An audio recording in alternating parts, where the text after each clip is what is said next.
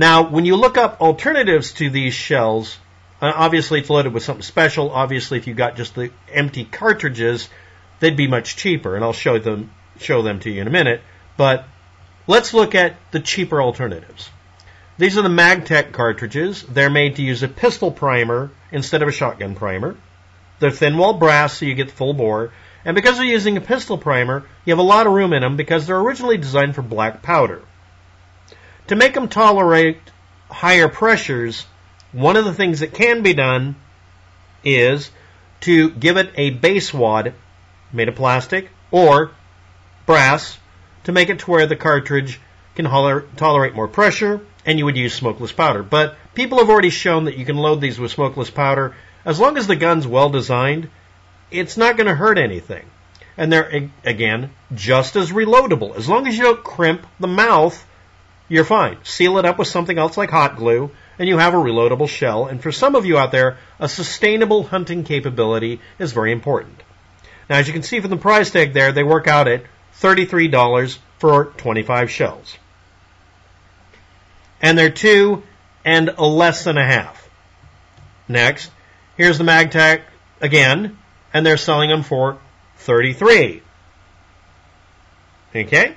And again, it's 25 shells. Again, here we go again, $34 for 25 shells. Again, it's the same shells. And if you look at the zoomed in images, you notice they're not the 2 and slightly under half. They're about 2.5. And here again, same thing. And these are even more expensive. This is a different company. They're not running Magtechs, apparently. But they're trying to compete. Now, of course, immediately in my head, I think of flare guns using really cool brass cartridges, PUBG, all that kind of fun stuff, and also loading them with something non-lethal and having reloadable brass because it's kind of cool. But again, they're all using the, I say, non-standard pistol primer unnecessarily. And yes, you can see people altering them to where you can do otherwise. And of course, there's, again, you can get the base wad of another shell and push it in and make it to where it will work just like standard shells. Next, here's the Magtech again, and it's giving you the information showing it's, now this is the worst case scenario here, just about. It's under $1.50 a piece, no matter how you buy them. Okay. Now that's expensive by shotgun shell capacity standards, and you can reload cheap shotgun holes that you can find out at the shooting range. But these are more reloadable. They're kind of cool. Okay. And because it's all one sealed metal bit, it's all made out of one piece of metal like a standard cartridge for a pistol is. It's just scaled up. You can get away with having it work a lot better. There's only 2 places, the opening and where the primer goes in, that you could have to seal anything. And you can seal it with fingernail polish or even wax. And here's $8 a pop. They're not any much different. They're just slightly longer than 2.5 inches. 5/8 is a little bit longer than 2.5, there. And these are thin wall, and they use 11 gauge wads instead of 12 gauge wads. Okay, they're like 0.5 millimeter thick walls or whatever. Again, they're available, but what are you getting out of it? Now, what if you want something bigger? Like I actually wanted something smaller. I wanted 2-inch limited shells because I want to make flare gun length because that'll fit everything. Or if you want to make something bigger, like 12 gauge magnums at 3.5 inches or 3 inches. Now, here's where we get to my little project I've come to a conclusion about. If anybody cares, you can buy for $21. This is the lowest price I could find commonly. Not the lowest price, just the lowest one you can easily find by shopping around. It's 50 centimeter or 500 millimeter long, 20 millimeter outer diameter, thin wall brass. It's about 1 millimeter thick or less. Now, when you look up what actually is the size and people using it for things, if they take out a set of calipers or whatever, they find out that it's almost perfect diameter for the mouth of a shotgun shell. That's very important. It doesn't have to be the base, it just has to fit. And if you chop it into 3.3 inch long pieces, you get 6 pieces approximately. Not 3.5, but you get 6 brass tubes for $3.50 each out of $21. If you chop them into shorter ones at under 2.5 inches, literally what you were looking at, you get 8 cases and you get them at $2.62. Now, obviously, it's worthless if you're making short cartridges. However, if I'm making them 2 inches, then I end up with a situation where it's getting near the price tag for a authentic brass shotgun shell that's 2-inch limited for flare guns. But it's still not worth it. I could just buy the other ones. And, well, how do I do this? Well, I go to the range, get range scrap pure brass bases. They're hard to find, but it has the right hole in it for the primer. And then I stick in a base wad made out of an 8 by 18 millimeter, literally 5 or 18 millimeter, 5 or 6 millimeter inner diameter, 18 millimeter outer diameter, $2 washer, conical or straight, doesn't matter. And I put it into the tube after I jam it into here. Now, what good is that? Well, I can sweat solder the thing shut by using solder,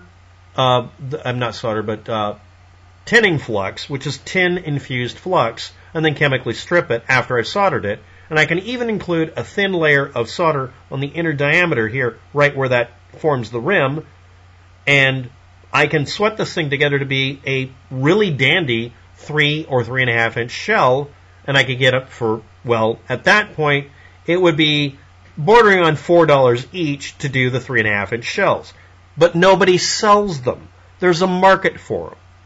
And it'd be $4 a piece instead of $8, which is what one of the companies was selling them at. Now that, and again, they didn't make it long enough. And it would have an authentic, real, maybe even a high brass base for duck hunters. And it would be made out of something really durable, almost millimeter thick brass. And I could also go in and ream the interior, change its diameter. So this is kind of a thing I was thinking of doing, you know, for an Etsy style thing, mostly because Etsy is where you find all the frickin' brass bases, because they keep doing that for art purposes. Sorry, I'm going to make fun of them.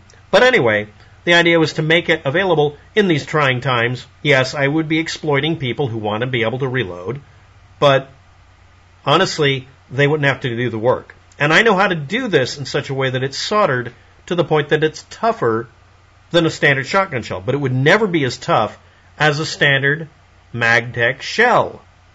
They're already designed to be shotgun shells. Sorry for peek ahead there. So, I mean, we're talking about if I did this the right way, if I used actual pipe tubing to make our base wads, blah, blah, blah, blah, blah, I could get away with making these for about $4 a pop for 3.5 inch tube shells that would have, your Fiocchi or your Winchester base on it, and it would look cool, and I could even make the PUBG 2-inchers and sell them for PUBG geeks. I could even make them look like the authentic flare gun cartridges that have that neck down, that step in it, and sell them and exploit all the PUBG people. Let's just say it, I'd be exploiting people. But it'd be a way to make money. Okay. Or I could just buy cartridges that are completely functional and are literally made for shotguns for nearly half the cost and just leave it?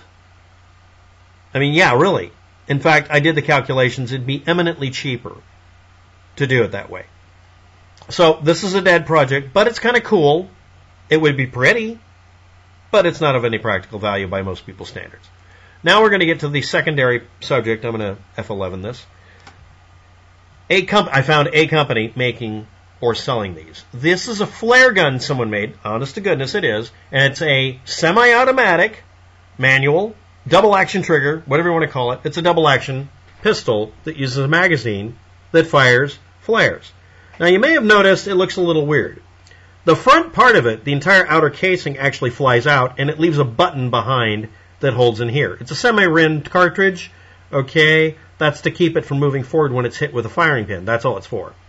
But after you do that, when you finish it, that little space up there, that is where the butt end of it flies out because the spring presses up on it and does it. It's an extremely simple semi-automatic. Now, the only way that this would work with a normal gun would be you'd have to have an open top for no support for the shell or some of the design. So this wouldn't work for a firearm. But it is an example of somebody finding a way to make something kind of cool. Now, I wanted to compare this to something, and again, these are rare. Nobody makes the cartridges, and I'm going to say up front, I can't make a cartridge like this exactly the same. So let's see what I would do about that. This is what the cartridges look like. It's a semi-rimmed base, and this one's color differenced. And this is what it has a little plastic grommet, And the base of it just holds the equivalent to basically a shotgun primer, or maybe a blank out of a 22, or something like that. Or it could even be a 50 BMG primer, just a thin-walled one. And when it fires, this part here, this colored part here, is the actual entire projectile. That's the flare. Now, I want to point out there are other companies that make flares that are smaller diameter, very specific, that would fit, oddly enough, down in the middle of this. But the reason for this was to make the mechanism semi-auto, to where you could just pull the trigger and have 5 shots. You could do color-coded sequences. But what's left is this piece. Now, a reloadable version of this is contradictory because you'd start off with this and have to make the flare. But what if I could make one that is reloadable? Now we're going to do with the example in this video. That's an exploded view of the DM13 19x33 cartridge. It's a 33 millimeter long cartridge-ish thing, and this entire front end here is the minimum length. And when it's fired, about half of it's gone. And the base of it is very similar, although it's smaller, which actually is an advantage, to the base of a 50 BMG. So you could start off with a 50 BMG case bottom, which has an inner bore diameter or case space in it that's about 17 millimeters. That's important. It's made of brass, and you could mill it down from the 20.5 millimeter almost down to the 19.3 millimeter that this uses very easily. And you could make it to where it's like the previous one where it's this button bottom, but I had a different idea. Mill it to where it matches exactly the shape, and then just simply cut it off to where it's just as long as this, but shaped like this. So basically from here down it would look the same. And then what you would do is you'd have a fake topper to it that would be glued onto a standard flare cartridge insert. They make flares for the, blank firing guns that are about 15 millimeter, which means it would fit inside of the 50 BMG case base. And then to make that action work, you'd wrap the top of it with a fake top that would fly off with it. I just thought of that, but that was interesting to me. Now, this is the reason it's not going to work. Number one, it wouldn't be authentic. No collector would buy them. Number two, it's unproven and untested. Number three, it wouldn't make this mechanism here work exactly the same way. It would eject the pieces. It would probably work, but it wouldn't be as reliable because it's not perfectly designed. Again, I mean, the cartridges are being sold for anywhere from $5 a pop to $100 each. This is a major inducement for someone like me to try to create such a thing. However, going from that to using a 50 BMG base and coming up with the thing you see on the right, a fake version, a DM13 based on the 50 BMG cartridge, it doesn't seem like it's going to work out well at all, and I'm not going to bother with it. But it was an interesting idea, so here's the information. But it would require you to do some engineering. Now, of course, the other one is, you're probably already thinking of it, gee, that's a 3-inch casing, and it's actually almost 4 inches. Gee, why won't we just make shotgun shells out of these? 50 BMG cases cost more than the empties for 12 gauge. They're not any improvement, and the diameter here for the primer is also completely wrong, so there's way too much machining and fucking around with it. Again, Oath Tango, empty casings, they're still just a little over 2.5 versus, what, $225 for a case? So that's why I did the video. Number one, it was an interesting project to research over many months. It was fun, but the fun's gone. Number one. Number two, not much point in doing it. Number three, I'm not going to redo these, even though I thought of doing it. It was an interesting project. And yeah, I'd like to own one of these, but it has no practical value for me. Except for, well, that's another video. And yes, you can do the Etsy method for making brass tubes. And if you made them 3.5-inch magnums, which aren't available, it would be just barely cost effective. It would be $3, $4 a cartridge, instead of what other people charge, $8.